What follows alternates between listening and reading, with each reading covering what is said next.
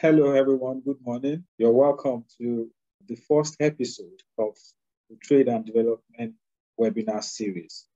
My name is Lanre Peter Ilufison. I work as the Executive Director of Mineral Initiative. This morning, where we have two speakers, I will be the moderator. We have two speakers. We have Teniola Tayo, and I'll just do a brief of each of the speakers, and Africa Kiza. Unfortunately, Africa could not make it, but he has asked Brenda to speak on his behalf. Brenda is Brenda Akakunda. He's a trade and development, trade and investment consultant in Uganda. While Tenio Latayo is a policy advisor with a focus on regional integration issues in Africa. He has worked on the African Continental Free Trade Area and wider trade, investment, and development policies on the continent. He's currently the Trade Policy Fellow at the Africa Policy Research Institute. He has also served as the lead economic intelligence at the Office for Strategic Preparedness and Resilience. He has previously worked as a consultant with Institute for Security Studies, Supply Chain Africa, United Nations Development Program, and the West African think tank. He has also worked as a senior legislative aide with the Nigerian Senate and a consultant with the Office of the Vice President. And then he recently completed a fellowship at the European University Institute of School of Transnational Governance. So we are happy to have Denny and Brenda on this call today. But to give a background, as I said earlier, the Trade and Development webinar series is aimed at deepening public understanding of the nexus between free trade and development. We want to discuss the importance of intra-African trade in the context of the African Continental Free Trade Area. So once again, you all are welcome to the first episode of the Trade and Development webinar series. So I would like us to begin with a simple question, and this will go to Tenny or Brenda. Either of you can have it. The question is, how important is intra-African trade for the continents, for Africa's development? Good afternoon once again.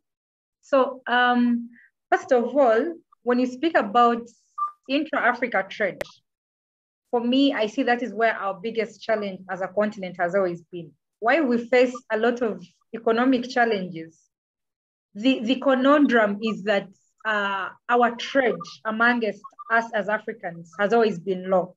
And that is why you see that for countries like Uganda, about 75% of our exports go to the European Union market. So we have been having quite a huge challenge with trading amongst ourselves. But secondly is, while we have different comparative advantages, we don't see value chains supporting each other. We don't see the backward and forward linkages being created. And that has been one of the reasons as to why we continue to see our production capacities so low. If you can take an example of maybe the COVID-19 scenario, we saw that as Africa, most of us had to depend so much on the donor support coming in from either the EU or the US. And yet we have probably the capacities to be able to manufacture our own vaccines. But this is something we are not exploiting. Now, when you look at countries that have that capacity like South Africa, the question that we pose is, how are we as Uganda benefiting from the strength of the South African market to be able to manufacture our own vaccines? How are we transferring resources, skills, for instance, and technology to be able to support the African market? So with the current economic structure that we have, where we see that it's more of export dependence, we find that we are not able to maintain or to keep any of the resources to our own. And two, of course, I think we've always talked about the fact that Africa is rich in resources, natural resources. Today we have the African Mining Vision that speaks about beneficiation from our own resources. But still, we see the same economic structure where we're just exporting raw materials to the European markets and other markets that are available. And then we are importing processed goods. And with that, we don't see us as Africa building our production capacities. But if we're trading internally within Africa, then there's a likelihood that we're able to maintain the resources on the African continent. And I think for me, maybe when moving forward, Peter, this is a question that maybe the AFCFTA seeks to respond to. So I think that broadly, it's important that we trade amongst ourselves, because the most important thing is how best do we create a market that can easily be penetrated, because even the EU market that we speak about comes with its own conditionalities. For instance, that in East Africa, at a certain time, we have this AGOA with the United States.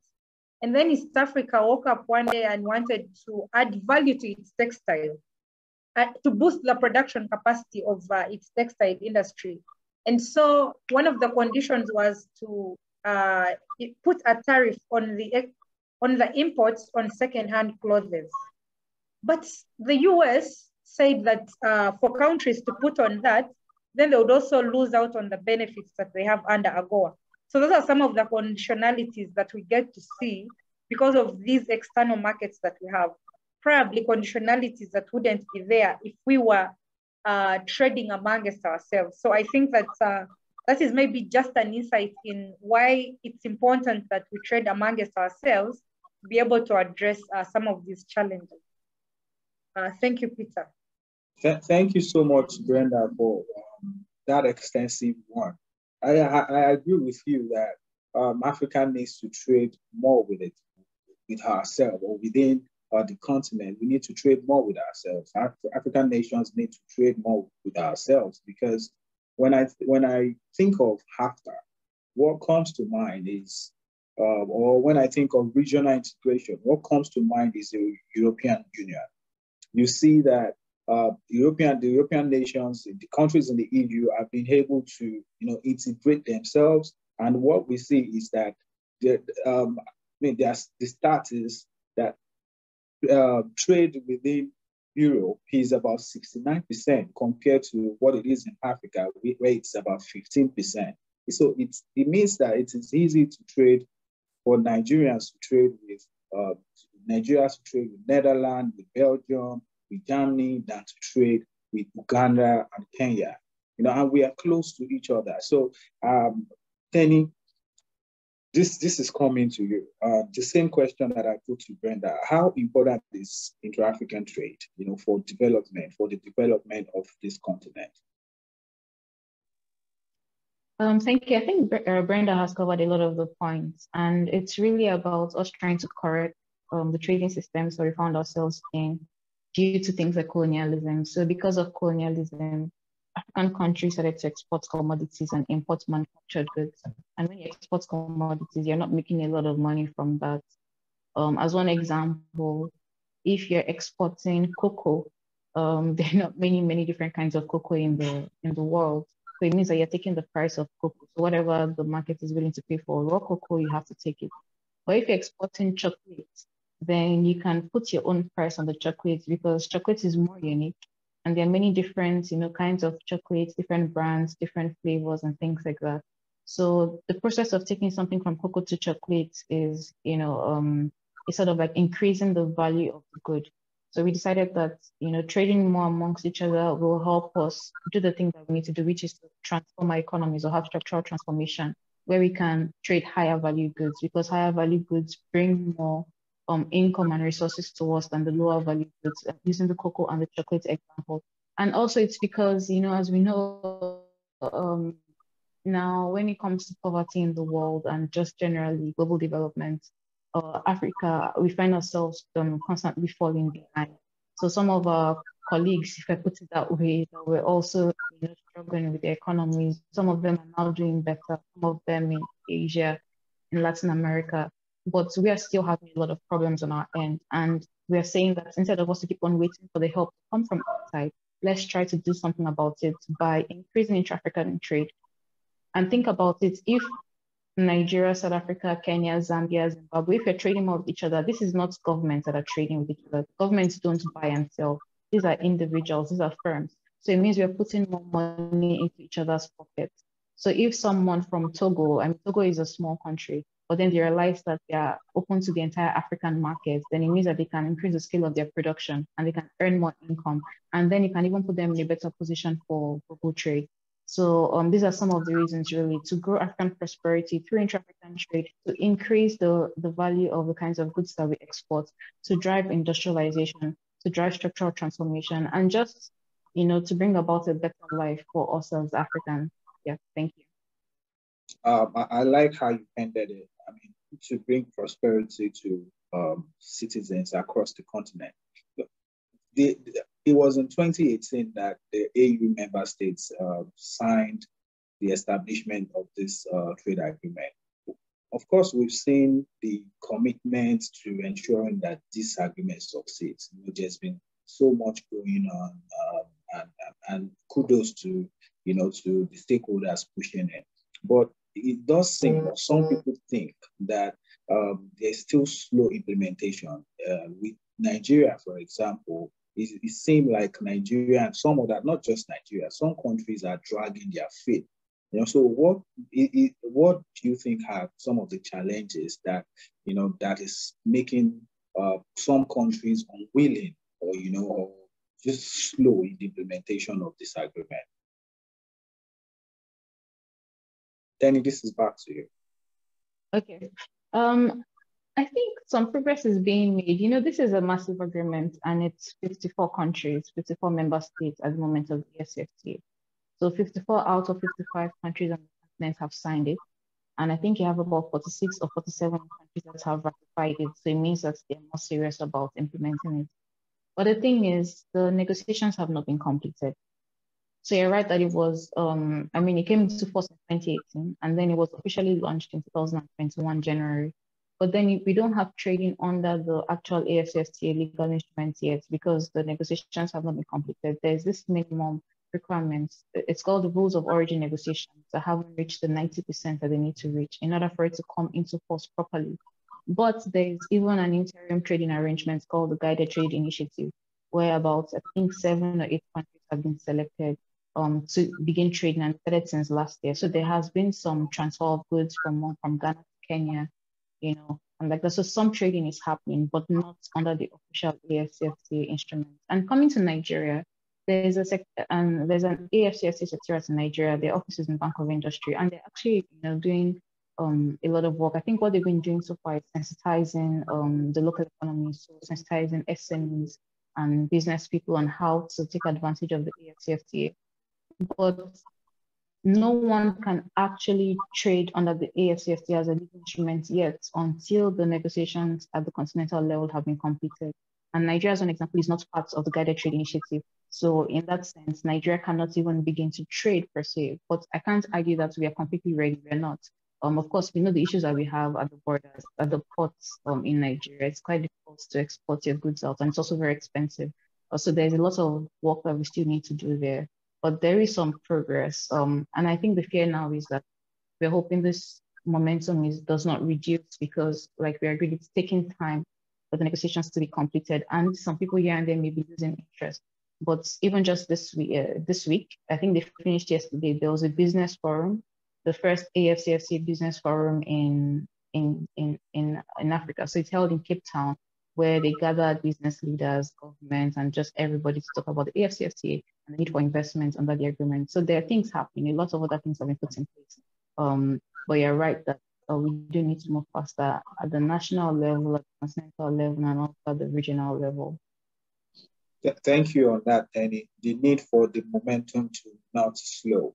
Brenda, I'm coming to you now with this one. So what does the AFCFTA mean for, what do you think it means for the local business, for local businesses, you know, who fear, or business entrepreneurs who fear the possibility of increased competition, you know, when the agreement gets into full implementation? Brenda, this is to you. Okay, thank you, Peter.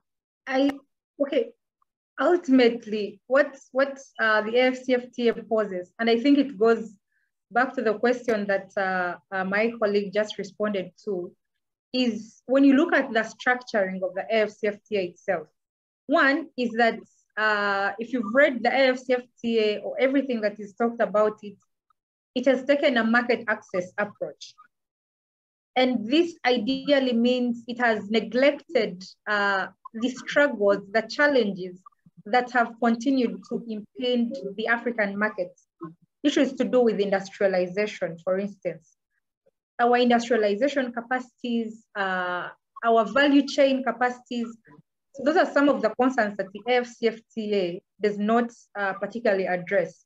And this definitely poses a huge threat, especially for the local businesses. Because one, we see, for instance, the AFCFTA is talking about liberalization of up to 90% of the, actually 97% of the tariff lines. And even the 3% will later be liberalized. So it's more like 100% liberalization. What this means is that what we have continued to see on our markets, the penetration of the big corporations, this is exactly what is going to continue, because now we'll see big farmers, for instance, from South Africa, easily penetrating the Ugandan markets, or those from Kenya easily penetrating the Ugandan markets. And where does this leave the local manufacturers here in Uganda, who do not have the same capacity as maybe the big farmers? So definitely this is something that the AFCFTA should have maybe looked into, but it didn't address that. Two, is that the trade is 80% dominated by the small and medium enterprises. Yet when you look at the AFCFTA in its structuring, it seems to focus, well, it's looking at all parties to be equal. It's looking at all businesses to be equal, which of course is not true, because we see there are a lot of unresponded to questions that need to have been addressed first before we speak about even liberalization, which is the key player for the AFCFTA. How do we address maybe aspects of financing mechanisms for these small businesses? This is still unanswered, and this definitely means that the local businesses will continue to suffer from the current challenges that they have to do with financing mechanisms. And that means that it gives a higher playing ground to the big corporations.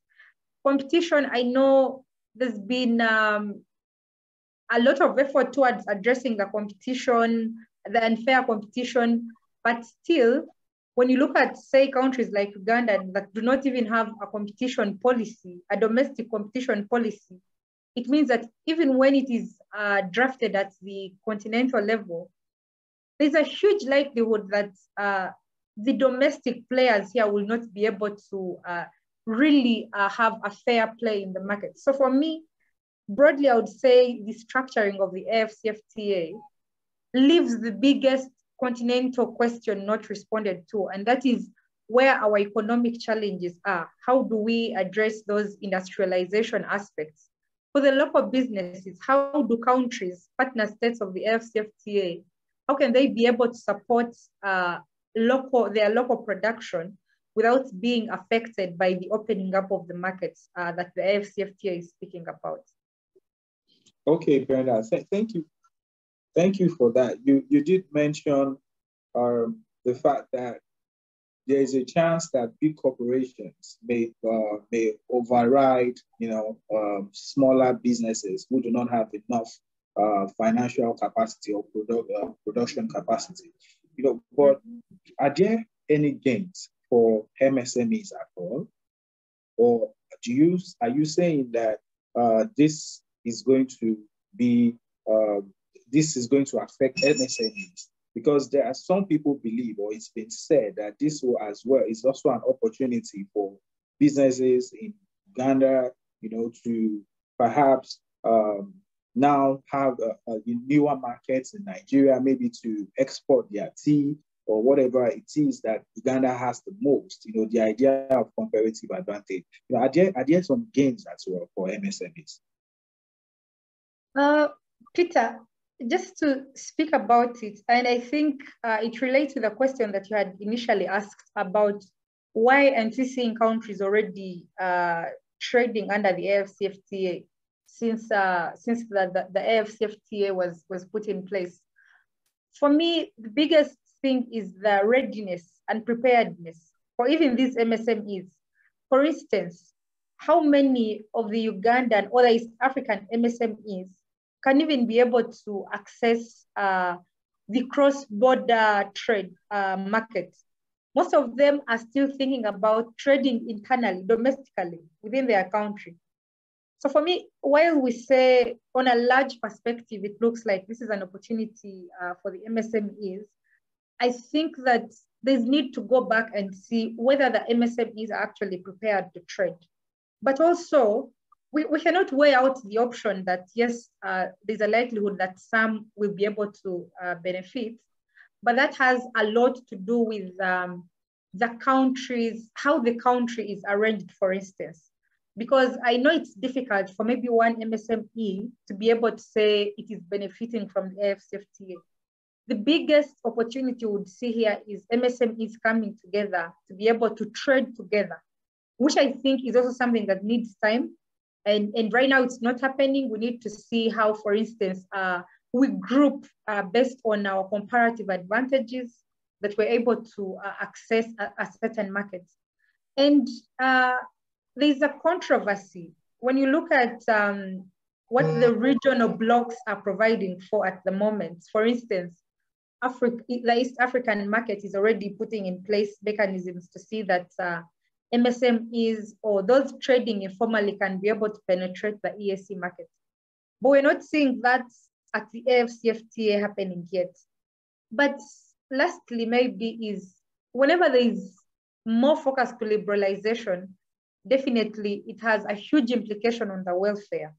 Because if say products are coming in to Uganda, and I like to quote maybe issues to do with vaccines and vaccines and pharmaceuticals, because of the COVID pandemic, when you look at drugs or maybe medicine that we bring in from these big farmers, it will definitely be at a lower cost as opposed to that has been manufactured in Uganda, because we're still struggling with aspects of high costs of doing business with everything that surrounds it, high when it comes to accessing finance. So there's still a bunch of challenges that we face to be able to grow our production capacity. So when we have an open market, it definitely means that me as a consumer, I'll definitely go for one of those products that I can easily access in terms of the financial implication. And this automatically leaves out the local businesses that are also trying to produce. Yeah, and of course, opening up the markets, meaning the products are coming in cheaply, and then yet for us here, you still have, you don't have access to even some of these materials that you're required, you're importing them. So it still remains a challenge that needs to be responded to.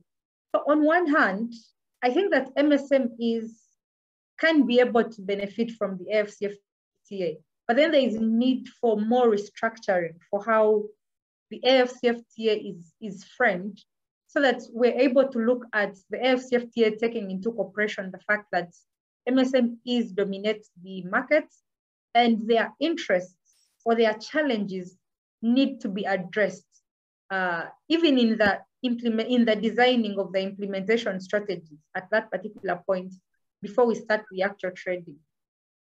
Thank you so much, Brenda. You've given an extensive response to my question, and you made quite a few interesting points.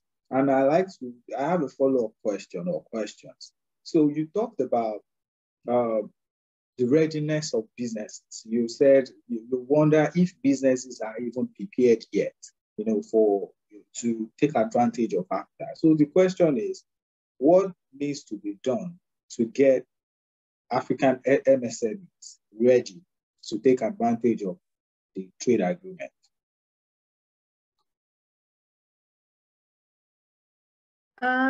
Okay.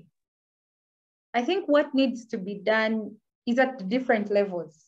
And maybe it's important that we start with what needs to be done at the national level. I think, well, for Uganda, we see this is directly placed under the Ministry of Trade. And we've also seen other actors coming into place. We need to prepare our MSMEs in terms of, one, making sure that their goods are up to standard. And I think I saw someone in the chat ask about substandard goods, because that is one of the key challenges that MSMEs face on the border or to do cross-border trading. So how do we see entities like Bureau of Standards? So in Uganda, we have the Uganda National Bureau of Standards coming in to support the MSMEs to be able to meet the standard required at the continental market, because that has been one of the key challenges. And then it goes to qualities as well, quality of that they're able to import. So here we face a challenge where we see industrial parks being set up. We see farmers being told, for instance, that we have put up an industry that will, for instance, be able to produce juice.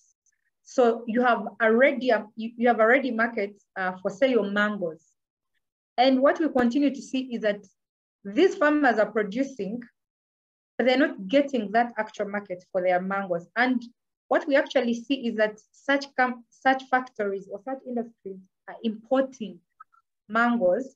That leaves out our local producers here because they're not getting a market. So while we address issues of standards, because I think that is key in terms of preparedness, also address issues of quantity and quality, because a lot of people share stories about how these are already markets, but you don't even have the quantity to supply to them. So that goes back to how are we grouping? Because maybe one SME may not be able to do it. And this is the role of government. How do we see governments grouping these particular MSMEs to be able to work collectively? If, say, it is in the coffee industry, how do we bring the coffee value chain actors to be able to move as a group supported by government, as opposed to maybe just the privatization or the individualization that we continue to see? I think for me, that at the national level is something that needs to be addressed. At the continental level, we need to also look into aspects of financing. And financing for MSMEs continues to be a very huge challenge. Now, the AFCFTA, and this is a challenge, because the AFCFTA is working in isolation. What we expected to see is the AFCFTA being a package supporting the other African Union tools or mechanisms that are in place. But what we see is the AFCFTA placed somewhere in West Africa, and it's just working in isolation without taking into institutions the other African institutions. But what we would see is maybe a partnership between the African Development Bank with the AFCFTA to see how we support MSMEs to be able to easily access the credits that is required for them to be able to produce goods that they can be able to sell to the African market. Lastly is we continue to see a lot of obstacles, and that is why maybe intra-Africa trade has been low. Obstacles on the African markets, competition amongst ourselves. This is happening so much here in East Africa, where you see Kenya is taking its own path as opposed to Uganda, yet we are all in the same regional block. So with these obstacles, I think the AFCFTA needs to go back and address some of these key obstacles that make market access a huge challenge. Because if the market is there and it's already market, then I think the local producers, the MSMEs can be able to easily penetrate that market. The dominance of the foreign players within the markets. And the biggest question, I think you talked about an issue of competition, and maybe I'm the one who responded to it, talking about how the foreign players, there's even a huge likelihood. What we see here in East Africa is Tanzania. Sometimes we have had cases where there's rice that comes in from Pakistan or somewhere in Asia, and it is repackaged, look like an East African product. This is definitely going to manifest within the AFCFTA market, because there's a likelihood that we'll see countries bringing in products from foreign players and repackaging them as though they have been produced here. So I think the last thing that needs to be done is to look at, put strong mechanisms, especially in line with maybe the rules of origin, to be sure that we're not just having the foreign players still dominating this particular market, as it has always been, so that we can see maybe a certain change towards that. Well, thank you, Brenda. Now I want to go to Danny. Danny, Brenda has mentioned quite a number of points that are important to take note of. She did talk about the need for standard, talked about the fear of the lack of preparedness or readiness of local businesses, to take advantage of the trade agreement. What do you think needs to be done to get local businesses ready to take advantage of the trade agreement? Yeah, Brenda has mentioned a lot, but I think some other things that already happened, but also need to improve, is just unpacking the complexity of the AFCFTA for local businesses. So local businesses are on many different levels. You have the large firms, so people like Dangote that are already trading across Africa, and they've found ways to navigate the transport routes. They found ways to navigate different import, export requirements. So those guys are already experienced. But then you have the medium firms, you have the small firms that may not be as experienced. We also have micro firms that who definitely struggle a lot to even trade across borders. And the question is, should they even be trading across borders? Because it's quite expensive for them. So getting firms ready is not only about getting the ones that can export, ready to export, but also helping the others plug into the value chains, so that even if they're not the ones moving the goods across the borders, they're still supplying something to another person that is moving the goods across the borders. So if there's a small producer of fertilizers, or maybe of an input that can help with fertilizers or help with producing fertilizers, it's making sure that someone like Dangote uses that person as a supplier. So even though that person cannot trade across borders, they can still benefit from trade through Dangote. So it's really about creating those regional value chains to make sure that we're not leaving any segment of the economy behind. And there are the technical issues, so the certifications, the rules of origin, that has been mentioned. How can you comply with the rules of origin? What are the different specifications or rules of origin for different products? And even easing the process of certification. So many trade industries now in Africa, for you to get the rules of origin, you can apply online. And then sometimes they give you a maximum number of days that they make sure that they process it for you. Yeah, just to make sure that is easy, the information is out there. And then the other thing that businesses need is a space for connecting. So there's something that they've created called an AFCFTA hub, which is supposed to be like a marketplace between buyers and sellers, really. So between firms across the continent. And just to add to what Brenda has said is that, there is some collaboration amongst the African institutions. So for example, the AFGB just gave the AFCFTA Secretariat, I think $11 million last year to help them increase their staffing. We also have Afrexim Bank that is helping with a $1 billion fund, so $1 billion, where part of the objectives of the fund is also to help build the capacity of businesses to trade under the AFCFTA.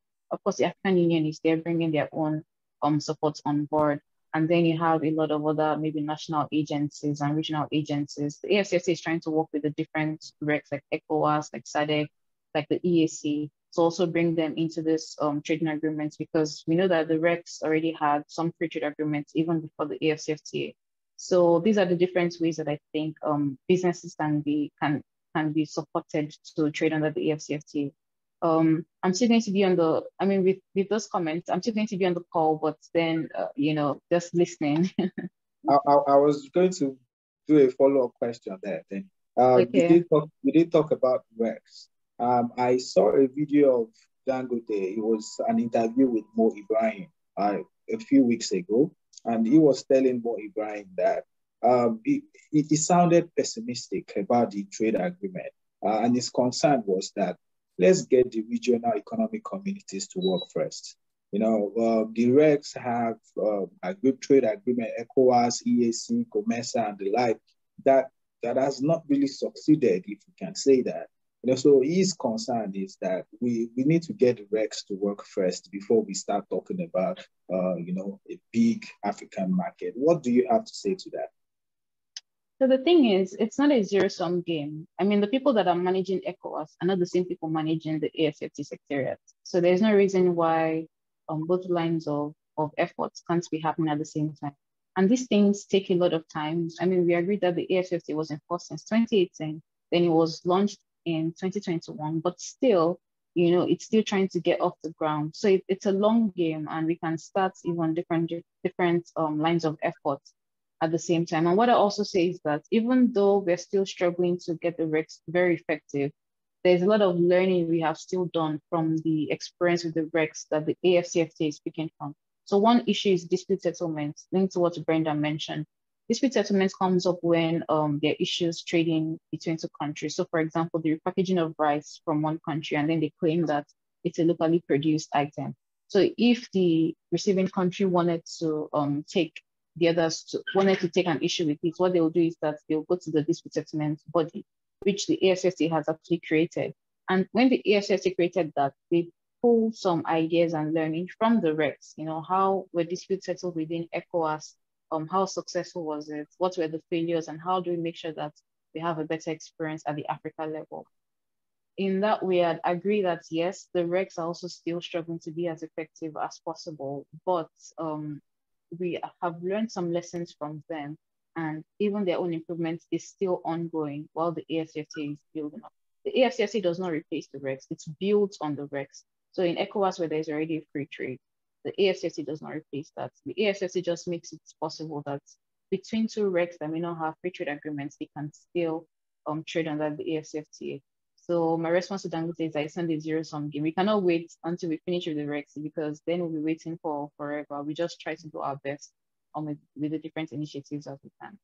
Yeah. I hope Dangote sees this. You know, but also before you go, there's a question. One of the attendees asking a question. He's saying that if we're asking Africa to trade more with itself, and they have to carry out these transactions with the foreign currency, dollar in this case, that what do we do to resolve this issue if we still have to use dollar for intra-African trade? This is one of the things that we've actually been making a lot of progress on. So that's why when it comes to the AFCFTA, a lot has happened. So something has been created called the Pan-African Payment and Settlement Systems. And this, this initiative, this process helps Africans pay each other in their own currency. It's called the PAPS, PAPSS, and it's also championed by Afreximbank. And I think they even piloted it. I think a Nigerian bank may have even piloted it either last year or early this year. So they already realized that there's no way we can be trading with each other in dollars because we're back to square one. In fact, the Secretary General of the AFCFTA Secretariat himself, I think he said that we lose about $4 billion to foreign currency transactions in Africa. So the PAPS has been set up, and the intention is that the PAPS is going to facilitate payments under the AFCFTA. Of course, it's a massive project and there'll be a lot of iteration, so a lot of challenges, but then the important thing is that we stick to the goal, to the objective, and we make sure that even as we make sure that we learn from our mistakes and that we always course correct when we need to. And I encourage everyone to just also, learn more about what is happening, what is going on, because, it involves all of us that are African. Yeah. Thank you. Thank you so much, Danny. Brenda. Thank you. This is coming to you now, Brenda. Most African countries, there's the issue that concern that most African countries have mainly depended on producing and exporting commodities and low-value products and services. How can the AFCFTA enhance or help export diversification and industrialization in Africa?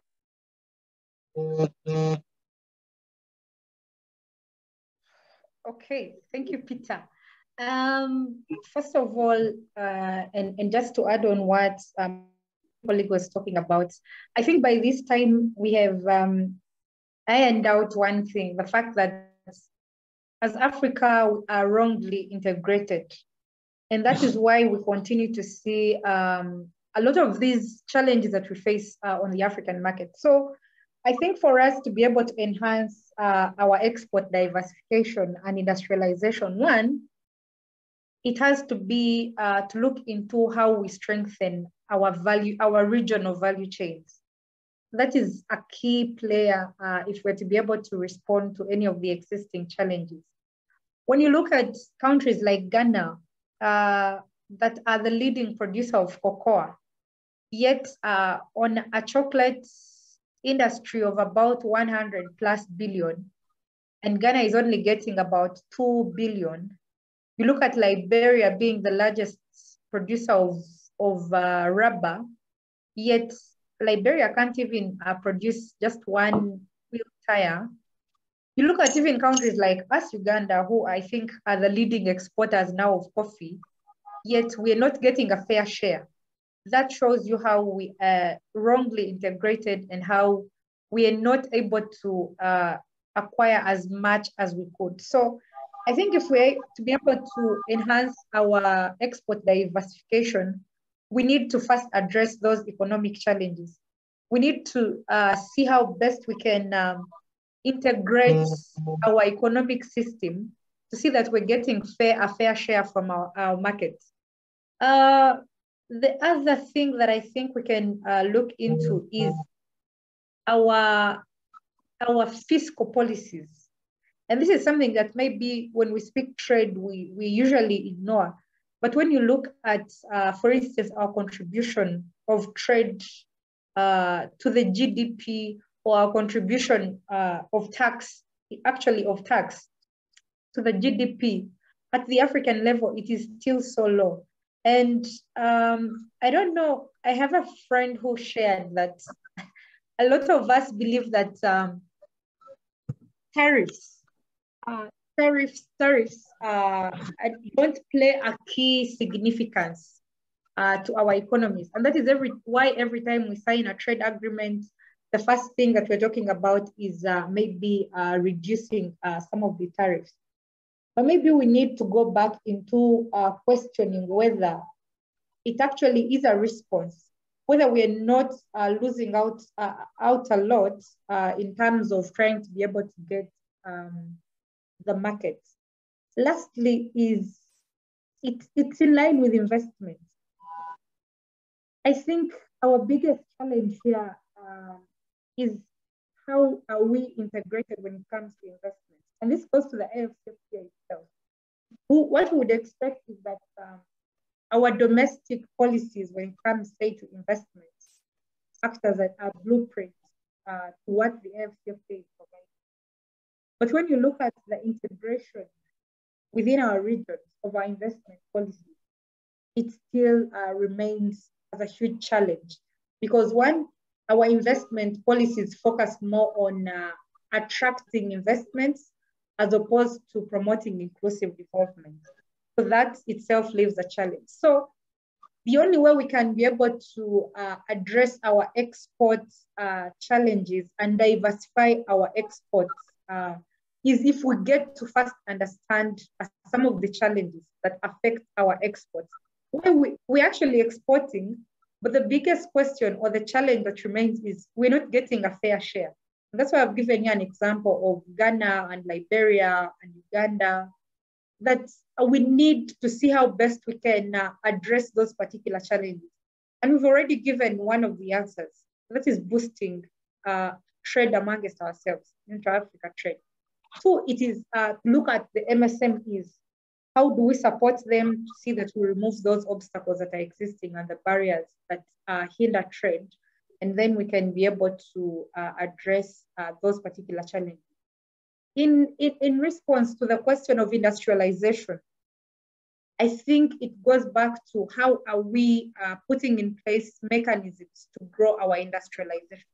For instance, I know that most of the African countries at the moment, inclusive of Uganda, do not even have an industrialization policy.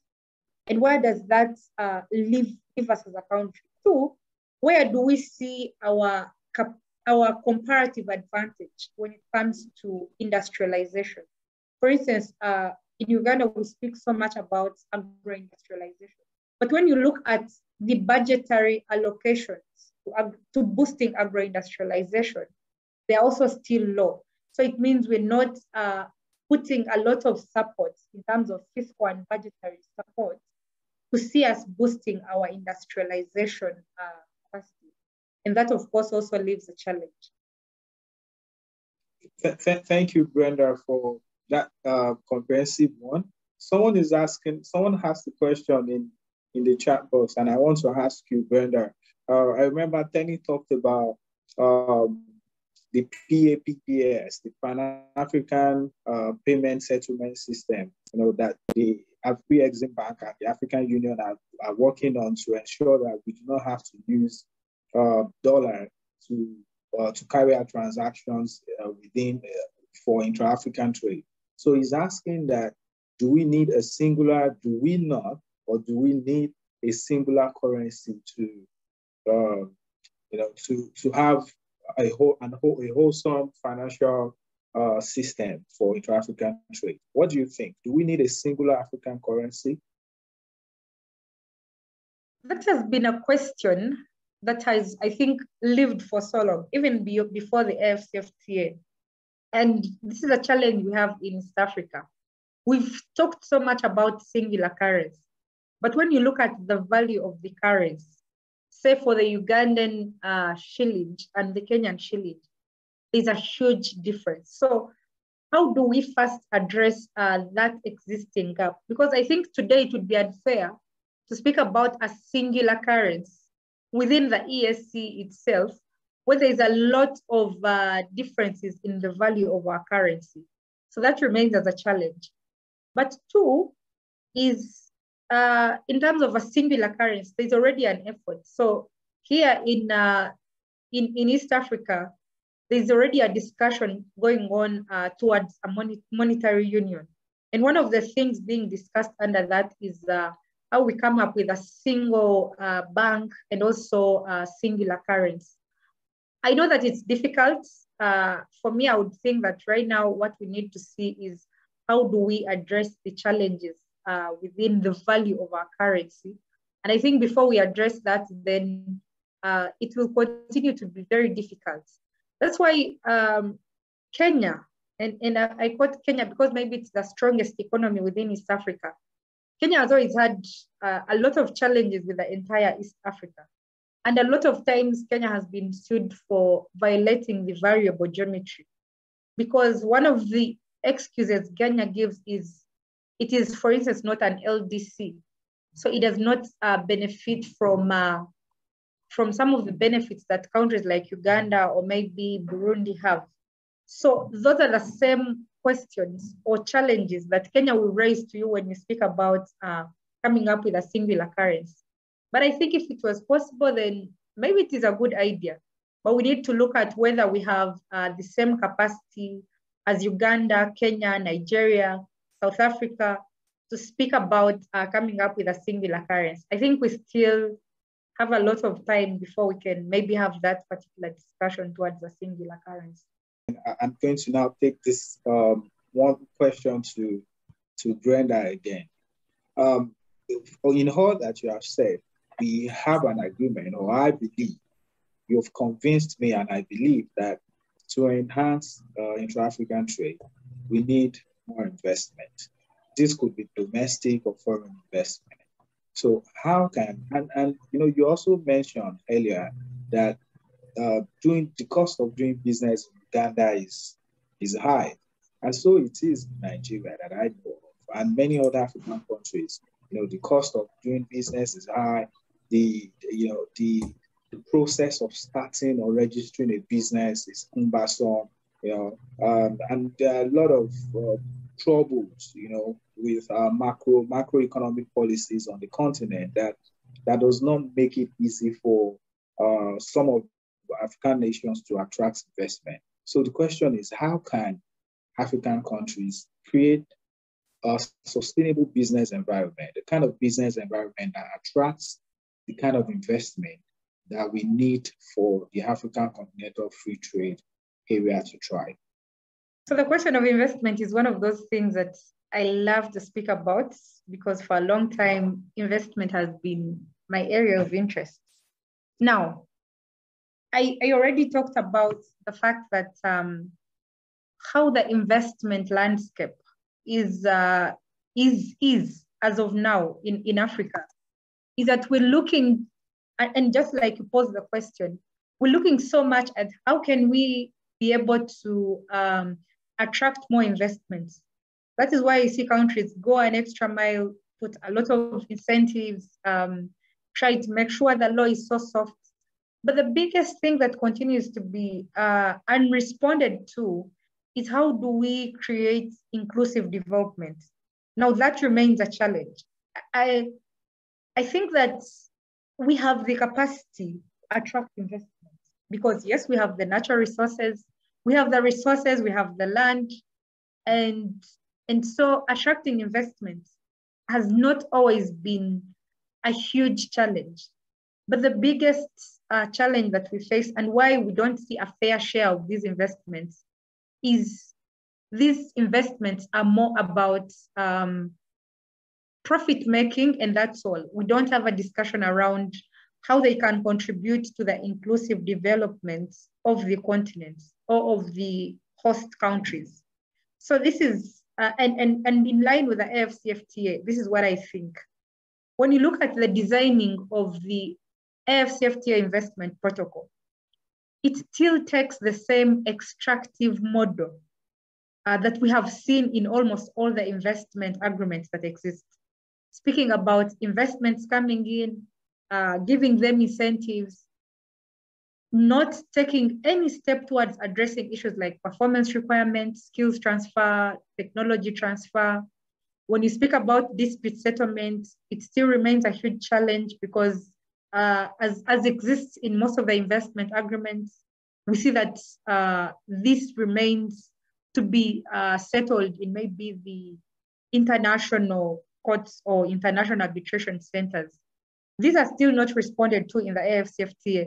So for me, my worry is not whether we will be able to attract the investments that we need to be able to transform our economies. But the biggest challenge is what kind of investments are we having within our continent? And like I mentioned earlier, we ought to see our policies acting as blueprints. But when you look at domestic investment policies, I think except for South Africa, most of them, you're not going to find any clause that speaks about economic, social, and cultural rights, things to do with labor rights, human rights, and also the due diligence performance requirements. So when all those are lacking, what we continue to see is investors, especially foreign investors, coming into place, benefiting from all the incentives that exist in terms of tax incentives, the land that is awarded to them, and all those. And at the end of the day, we see expatriation of the profit that they make. So still, that doesn't in any way contribute to the growth of our economies. So for me, that remains a challenge. And if you ask me for maybe a recommendation towards that, I think it would go back to how we are designing these investment policies. Even the investment protocol that we have just designed at the AFCFTA, there's need for us to see how we advance inclusive development as opposed to just attracting the investments. How do we see that under the AFCFTA, investments that are coming into place are contributing towards supporting the local industries that are existing here? How do we, for instance, create a discussion about joint ventures between the foreign players and the local players that are here within our countries? That way, we can be able to achieve the ultimate objective of the AfCFTA, which is structural transformation. But if it is just an open market, anyone coming into the market, getting as much resources as they require, and then at the end of their tax holiday, they are able to just pull out their profit and take it back to their economies, then I think we're still losing. And maybe we need to get back to the drawing table and see how best we can restructure that. We're having a huge challenge of debt. And this debt now is coming in terms of either PPPs or maybe in terms of investments, where we see someone coming in, they construct a huge hospital, but this is in form of a debt that is given to you. And then there are a lot of conditionalities that are attached, or maybe roads. The Chinese companies are literally taking over let me say East African, because I'm not sure about maybe what's happening in West Africa. And at the end of the day, we hear that countries have been unable to pay, and then these projects have to be taken back by these Chinese companies or China itself as a country. So that definitely means that we continue to face the economic challenges that we have. We don't have them responded to, because if we're having these projects being put up, but with all these conditionalities that are attached to them, then it doesn't change our existing investment landscape. I think the biggest benefit is if we speak about investment that speaks towards inclusive development and sustainable development. Thank you for that comprehensive response. I agree with you that we need to review our investment policies, to ensure that we're not just being taken advantage of all the time, and not, going into agreements or creating policies that does not benefit our nation, the citizens, and our business environment. We're coming to the end of this episode of Trade and Development Webinar Series. It's been an interesting conversation with Tenny and Brenda. Tenny, I don't know if Tenny is available to say something before we wrap it up. Someone in the chat box is talking about, but I think Tenny spoke to that earlier on, asking about, with the restriction of movement and trade, can we say that the African Union or ECOWAS has failed? Well, to just repeat how Tenny responded to that, he said that it's not a zero-sum game, that the people who are, in charge of ECOWAS are not the same people who are in charge of the AfTA, and that, both initiatives can work, independent of each other, and especially that the regional economic communities, the AfTA will help in cases where countries in ECOWAS want to trade with countries in the SADC or EAC. So it's not that entirely, we cannot say entirely that the African Union and ECOWAS has failed, even though ECOWAS may not have lived up to the expectations. Our hope and belief is that the Africa Continental Free Trade Area, if well implemented, if we keep this momentum, will bring prosperity to Africa. So please, do we have any questions, any more questions? If you want to contribute, you can put on your video and say something. Okay, so quickly, I would just like to raise an issue. Aside issues related to tariffs, which we have talked about a lot, investments, I think one very important thing is also non-tariff barriers, as well as the difficulty in moving around the continent for Africans.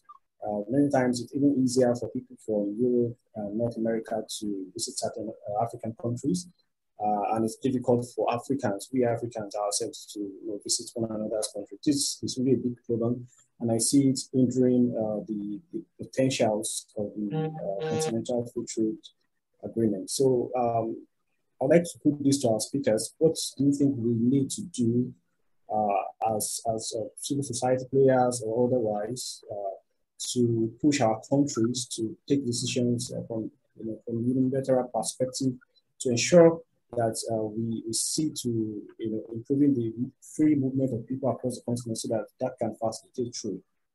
That's the question I have for the speakers.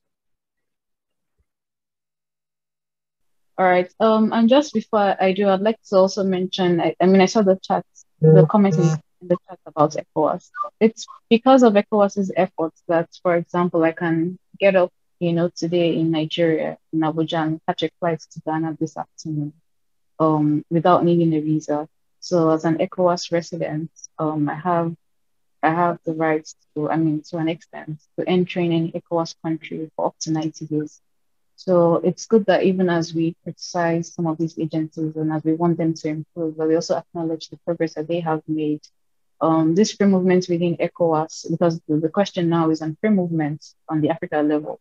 So before we even get to free movement on the African level, we should recognize what we've done at the regional level. We have free movement within ECOWAS to an extent. It does work to an extent.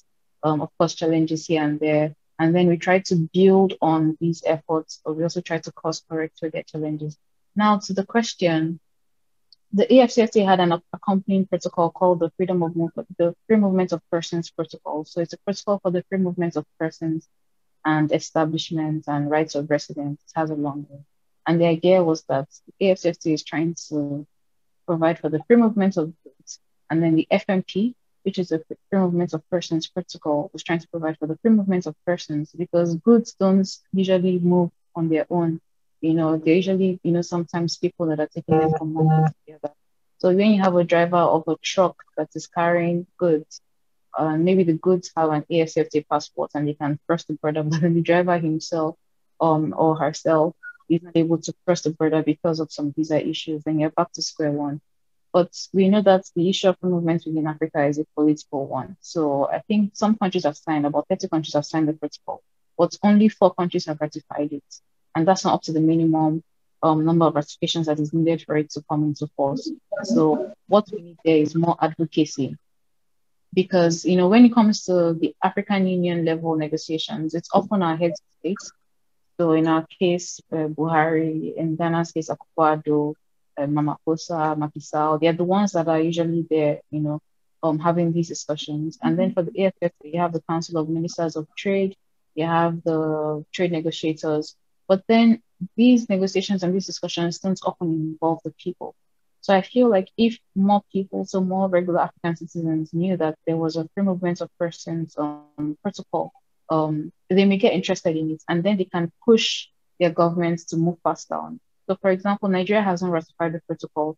If more Nigerians knew that there's actually an EU instrument that's trying to provide for visa-free access for Africans within Africa, then they may put some more pressure on their leaders to say, okay, why haven't you ratified this thing? You need to move faster on. So that's one thing that I think is missing, not enough awareness or knowledge at the level of African civilians, of the people, in a way that, can push them to apply pressure or demand on their leaders that can even move these protocols forward so that we're not stuck on certain levels. So you're very right that we need easier movement of persons within Africa. There is a protocol that provides for that. It hasn't received a lot of political will. And one way to try to address that challenge is to use people power, to drive the political will so that we can move faster. Hope that answers the question. Okay, so thank you so much for that response. The need for us to advocate and use the people power. If we are not in the know, if we do not know about this development, we would not be able to ask or even advocate for, use our power as a people. So it is good that we're having this conversation, to help more people understand and know about this development. Please, if you have, we're about to wrap up in a couple of minutes. If you have any question, contribution, you can put on your video, put on your camera rather, and ask, please. Okay, very quick interventions. Very interesting conversation, and one of the things that's been a subject of thought for me since the whole ECFTA conversation is the fact that sometimes we have not sit down to also begin thinking around the issues of the cross-border crimes that will be a huge issue to the progress of ECFTA, especially the movement of goods and peoples across the borders. I want to give a typical example. If you look at the Sahel, the borders around the Sahel region, you would know that this has become one of the paramount arms trade routes for many of the militias from Libya down to the other part of the Sahel region. And it's one huge issue that I think is going to be very, very problematic to the actualization of ACFTA. So if in advocating for ACFTA, it's also very important for us to also begin thinking around strengthening security issues around along the border areas within the African regions, like inter-country security collaborations to strengthen the security mechanisms within this border area. Because if this is not done, there is no way. For example, we are saying Nigeria have not ratified or Nigeria have not signed or perhaps given assent to this particular protocol. But we should also know that we have a huge issues around Boko Haram that we are dealing with, that arms are pouring from Libya, coming in from France and other parts of the world into Nigeria via this particular border areas along the Sahel region.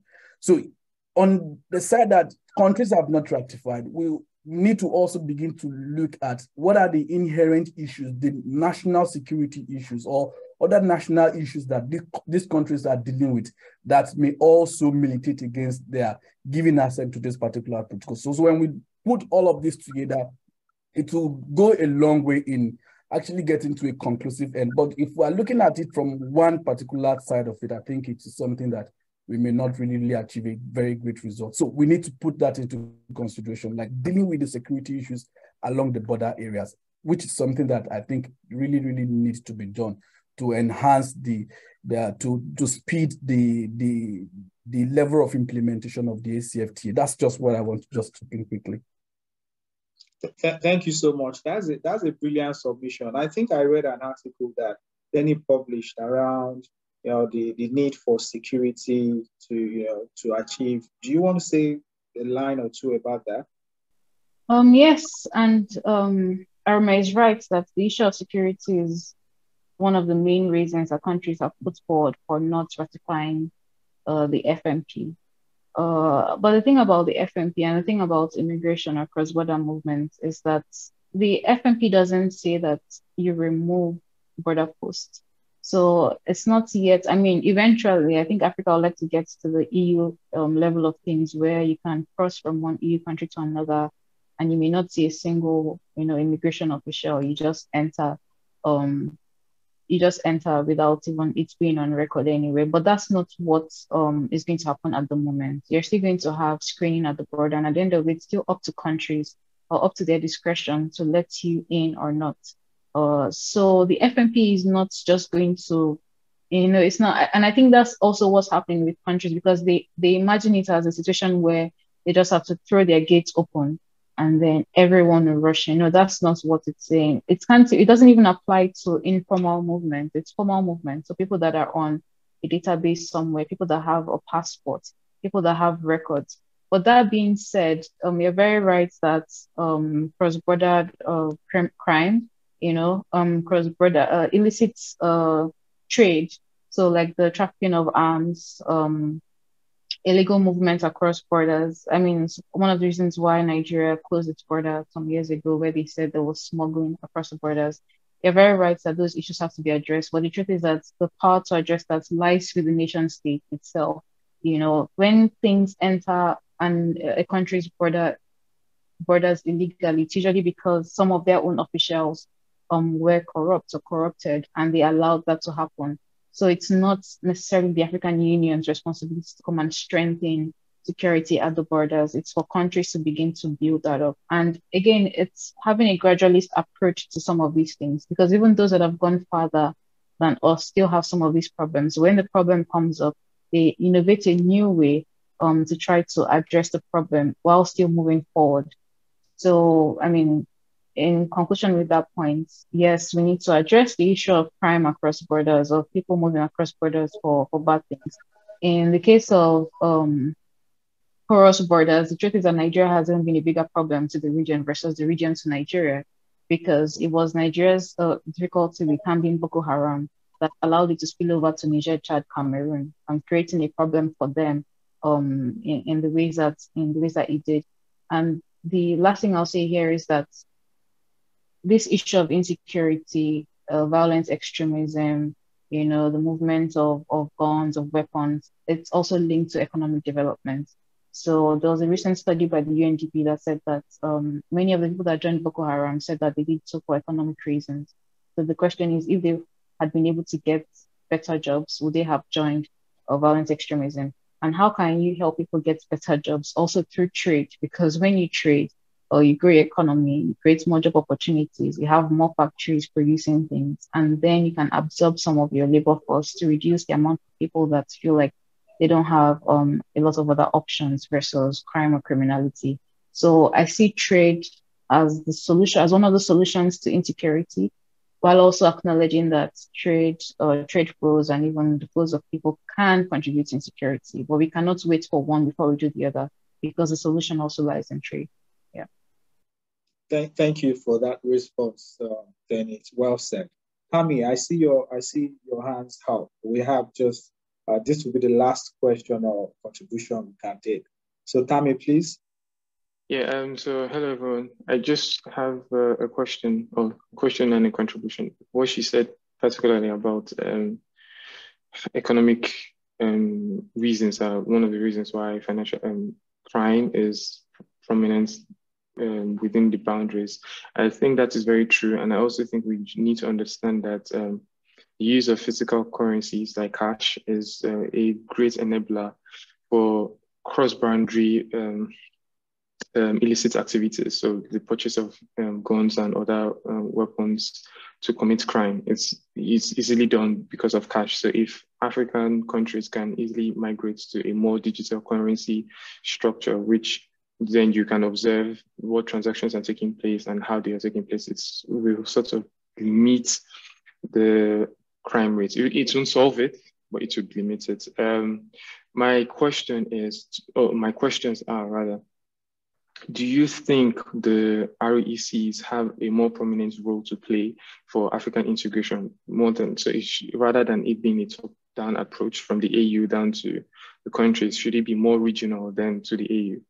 And that's because the regional communities, they have similar business systems, almost similar political ideologies, and almost similar languages. So isn't it more sensible to have a bottom-down approach rather than a top-down approach? And also the Agenda 2063 of the African Union, where it say have the continent that we deserve or we want or we envisage.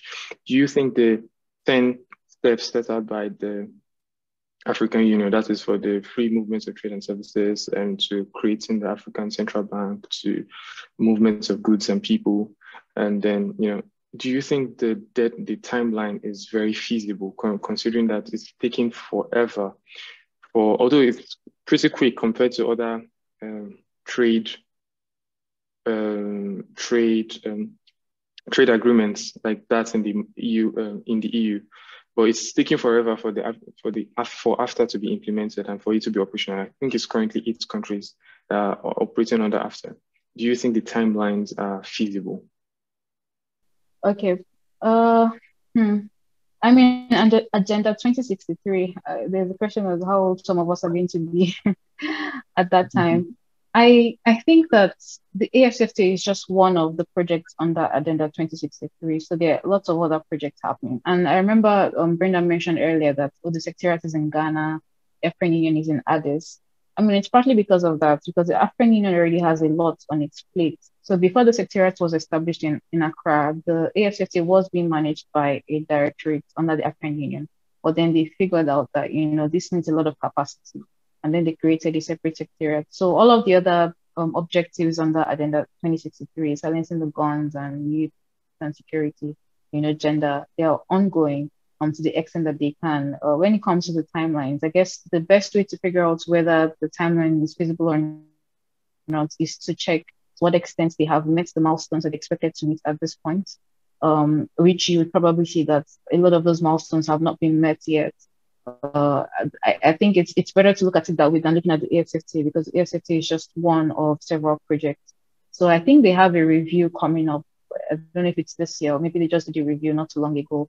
And I know that they do feel like they're falling behind, but there is still time. I mean, the thing is, even as we are slowly struggling towards this African development issue, the world is also changing. Look at what has come up now with artificial intelligence, you know, and are we asking ourselves the question, in what ways can this even help us move faster on some objectives? Because you know, we shouldn't also get left behind, still struggling to be developed by 2063. Well, maybe by 2063, cars are flying, in other parts of the world. So that's what I'd say about the timeline. The AfCFTA has an implementation period of 10 to 13 years. That's even share liberalization of tariffs. And after that, we still have a long time before we see some of the benefits of some of the gains from trade that we expect. So let that process be ongoing, but then you can look at the other ones. There was something else you mentioned about digitalization, and it's very important. I know that there's been some discussion about this as well at different levels. You know, so it's something that we definitely ought to embrace, but also while taking into consideration the current capacity levels. So my own position usually when it comes to issues like that is that we, yes, embrace digitalization, but make sure that you're carrying everyone along. So it should not become another barrier that will block out some people from being able to participate in trade in different ways. So whether it's that you need to build their own capacity, or that you need to start from a particular level, or that you need to make many different options available, it will be good to just always make sure that technology is not displacing people, but rather helping people in the ways that you know that can happen. And I guess as my own final comment, since we're wrapping up, I'd say that, you know, I am a supporter of the AfCFTA. I'm a supporter of African development. I'm in no way under any illusions that everything is perfect or that things are going as expected. But what I try to do is that I try to criticize constructively, so see some of the challenges and then put forward, you know, recommendations, you know, in terms of how they can be fixed. So when I identify a problem, I tell myself, you know, since I'm a full human being, let me also figure out how this problem can possibly be solved. So, and I think that we should all, you know, do that because we all have many different ideas, perspectives when it comes to some of these regional projects. Oh, sorry, there was another question I didn't answer. The thing about the RECs. Yes, the RECs are closer to the countries, and it makes sense that integration is driven through them, but that is already happening. And that's what I want to stress. It's already happening. The RECs are already at the forefront of integration within Africa. The AfCFTA is just another layer on top of the RECs. It cannot replace the RECs in any way. And with that, thank you for having me. Thank you for this discussion. Yeah. Daniela, thank you so much. I also call on Brenda to give our final words as we wrap up on this call. Brenda. Okay, so I think all the questions, I think my colleague really did justice to them. So I don't have to speak about any of those, but maybe in line with the timelines, I also think that there is need for more time if we are to be able to meet all the aspirations of the AU and the AfCFTA particularly. But it also creates an opportunity because the AfCFTA provides for review after 5 years. So I think probably in 2 years now, there's going to be a review. And I think most of the issues that we've been talking about here, this creates an opportunity for us to see, hey, how do we get into a discussion towards reforming or having the AfCFTA as a tool towards addressing the economic challenges, as opposed to maybe just taking a market access approach that it has taken. But I just want to thank you for this opportunity. I just had to step in for my colleague Africa, who was unable to make it. And I can only say to you, Peter, that I think maybe we need more of these discussions, even amongst ourselves, to be able to understand some of the aspects of the AfCFTA, because there's been a lot of praise about it and assurances, but we also need to interrogate some of these particular aspects through which maybe we need to iron out so that we can ultimately achieve the structural transformation that we require. Thank you very much. And it's been a pleasure to be part of this conversation. And I look forward to more of these conversations.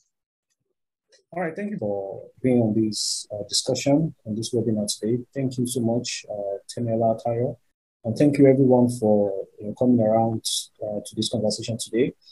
This is the first in a series of monthly webinars that we'll be having on trade and economic liberalization. So around this time next month, we'll be having the second edition, and this will go on monthly for the next 6 months. So you will see notifications about, you will receive emails about the next edition, and I hope you can make out time to attend. So thank you everyone once again for attending. We have come to the end of this discussion today. Thank you very much.